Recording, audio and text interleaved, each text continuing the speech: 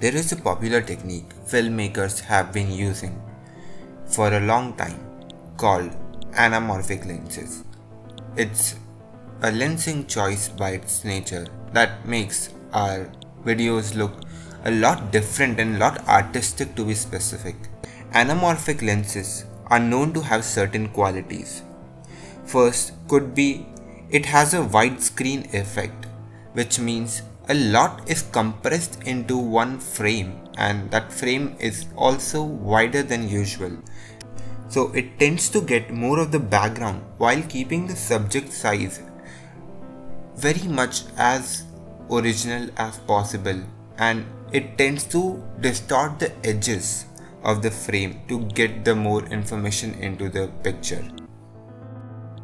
I have made an extra copy of my clip on a separate layer so we can toggle on and off and see the before after difference. I'll jump into the Fusion tab, which is here in Resolve. I'll add an effect to it which comes as a node. This is sort of a warp tool, as it has a lot of points and I can warp the image to anything I want, but these points are too much for me. I'll reduce them to 2 on both the sides.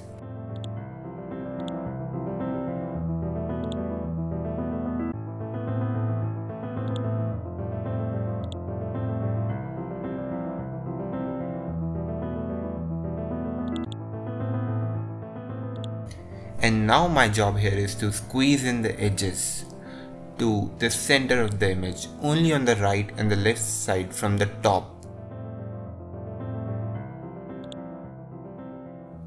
This way we are squeezing in the image vertically to the center of the frame, and after we go out of this Fusion page,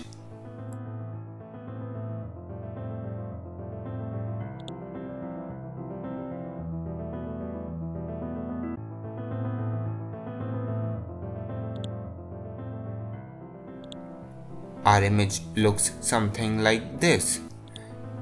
So you see black edges, and now it's a little more spherical, it's a little more distorted, everything comes in the center.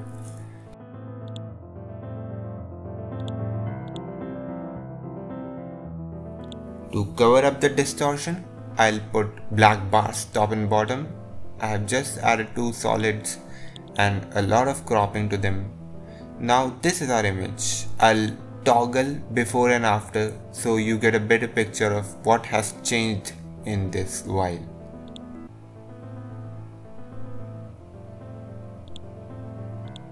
You see?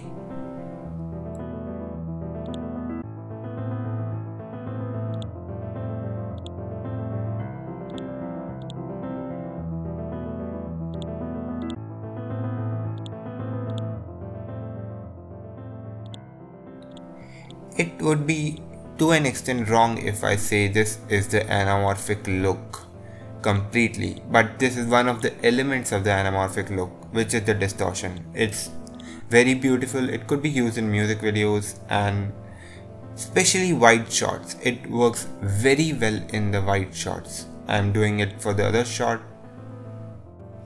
Of course, the way to get best results is to use anamorphic lens, but not all of us have the access to these lenses. So these could be many tiny things that you could do in your videos to get that anamorphic look. You could eventually add lens flares in After Effects or Resolve or any other post-production software.